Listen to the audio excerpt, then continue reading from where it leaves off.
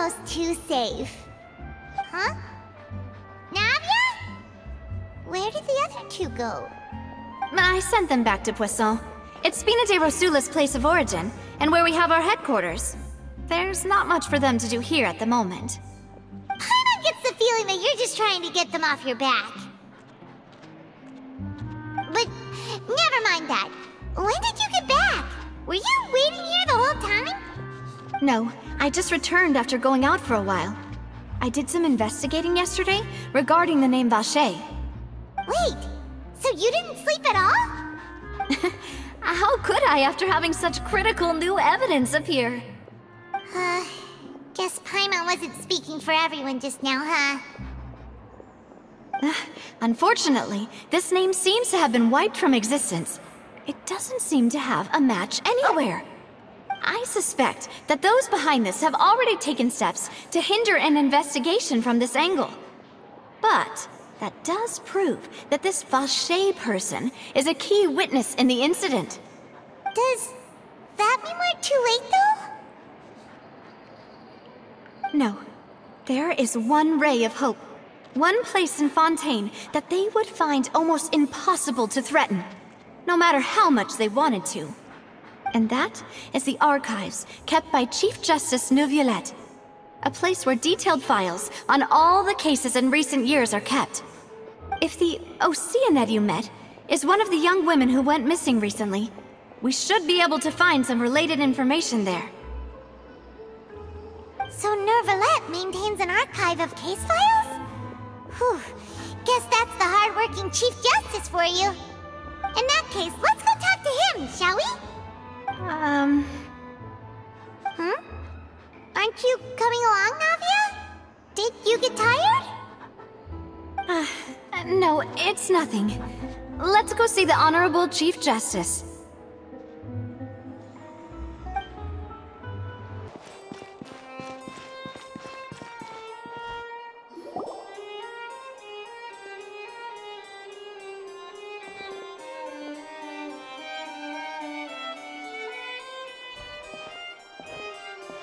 Halt! Please state your business here. The Chief Justice is presently occupied with official matters. Huh. This place does look pretty heavily guarded. Guess that proves that Neuvillette's files are really secure. Hey, don't you recognize us? Huh? Who are you? Just to be clear, I don't care who you are or who you might be related to. Our rules make no exceptions. See? They've got great discipline, too. Yep. Paimon can tell.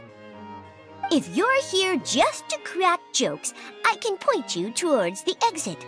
Unlike some, we're busy, so please leave if you don't have a reason to be here. No. What I meant to say is, shouldn't you remember us from a few days ago? We were at the trial of the great magician Linny.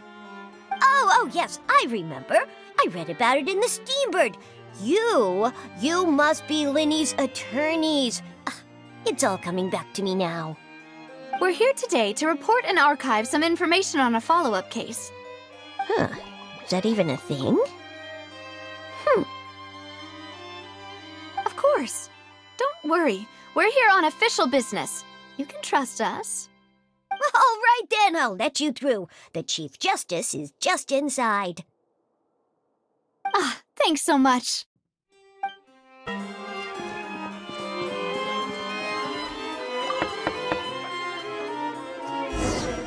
Please come in.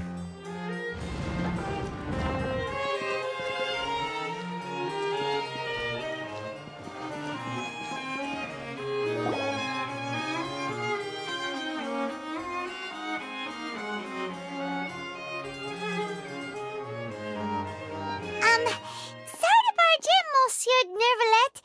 We only lied to get in because we didn't know any other way. It's all right. Please let me know how I may be of assistance to you.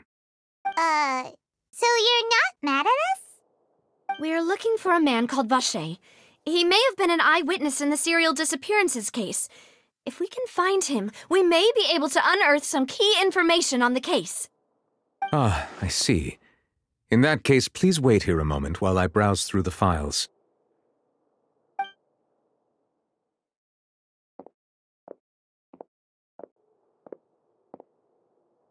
Who knew that Neuvillette would be so easy to talk to?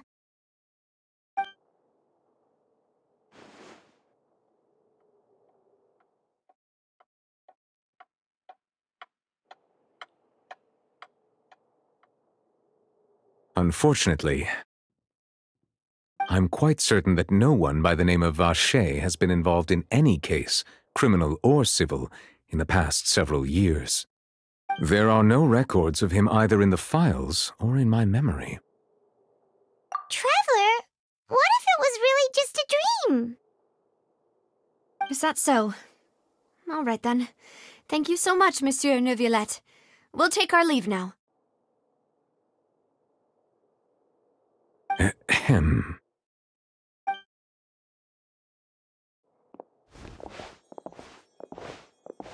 Miss Navia, I can understand how you feel. Your father, Callus, was a truly exceptional man. We deeply regret his passing.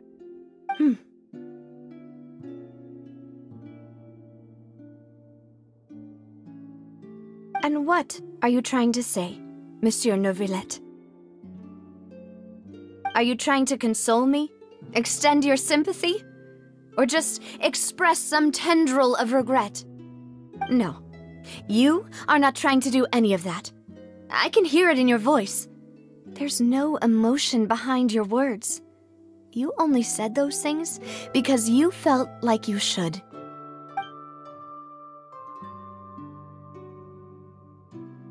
It's just like last time. After my father took his place in the duelist ring, I pushed through the guards to talk to you as a last resort. You even told me then that you thought there was something fishy with the case, yet you still allowed the duel to go ahead. In your eyes, the value of a human life is nothing compared to those cold laws you hold so dear. If you truly regret my father's death, then why didn't you call a stop to the duel? Why didn't you give me the power to stop him from throwing his life away? Why did you just let him die, despised and hated by all? Everything was hanging on a thread at that moment. Just the tiniest effort could have changed everything. There are still so many things I never got to tell him. So many questions he still owes me answers to. If you really have no heart, then just look me in the eyes. I, Navia, will show you the true meaning of regret. I'm sorry, Miss Navia. You and my father are truly alike. You keep all kinds of things in your heart and never say a word to anyone. It's not so much that you can't feel, but that you would never express anything. Oh well. In any case, everyone already knows full well the apathy of the Chief Justice. My apologies for taking my emotions out on you, Monsieur Chief Justice. Let's go, Traveler and Paimon.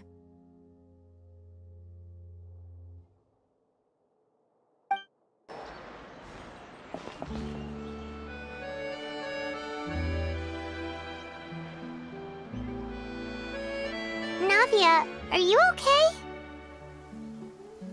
I'm fine. Rain. It's raining. You're right. Wasn't it still sunny when we went into the building?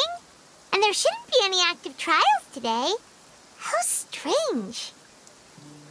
Now that I think of it, on the day my father was convicted of murder, it was also raining. What is it? Did you think of something? Yeah, he was outside. It was uncovered and the rain could fall there. Why? Do you think the rain could have affected the crime scene?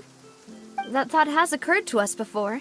We've even expanded the search area to try to account for that, but didn't find anything of value. Oh? Wait. You don't mean... So you're saying That the true murderer could have been turned into water and then got washed away with the rain? Yeah, and if that's what had happened, then no one would have believed your dad, even if he explained what he saw to the authorities. I really think I found a true genius for a partner. You're completely right. How did I not connect the dots earlier?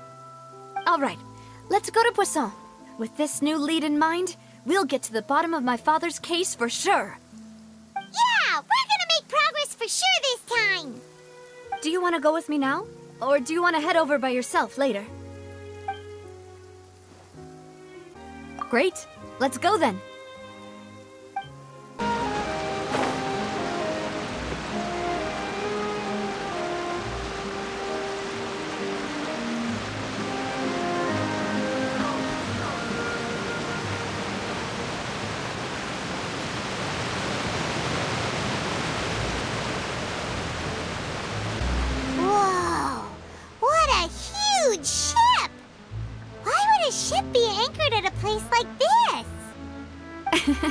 There's no need to be so surprised.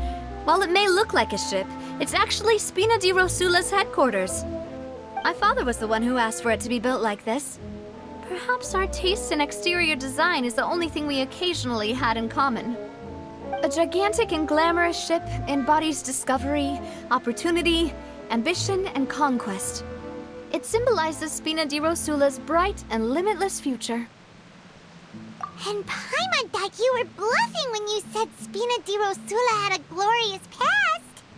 Paimon was confused why a group with such a history would live in the sewers. But now that Paimon has seen this ship for herself, she's been convinced. Well, Poisson is where Spina di Rosula began, after all. It's our main base, our home.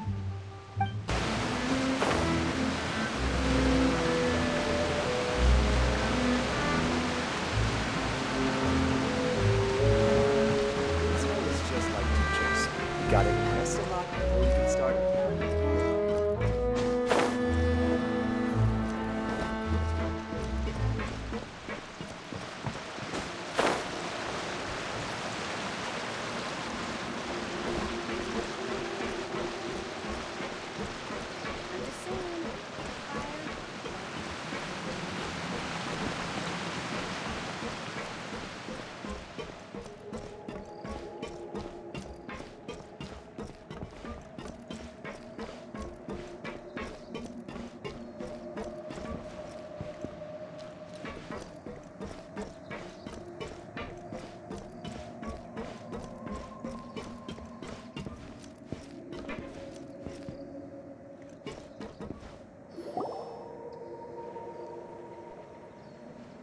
Melus, we're back! Apologies for the wait, demoiselle, and our most important partners. You said before that you still had some business at the court. What brings you back to Poisson so quickly? About that. It's because my partner here reminded me of something really important. You see, what if my father's case had something to do with water from the primordial sea? You still remember, right, Melus? On that night, it was raining? Yes, the case was quite similar to that of Mr. Linney's. Both were what you'd call impossible murders. Could you tell us a bit more about what happened before? Yeah, of course. Many years ago, something called synth began to gain popularity in Poisson. At a glance, it was a kind of drink that could excite your mood and produce many pleasant hallucinations.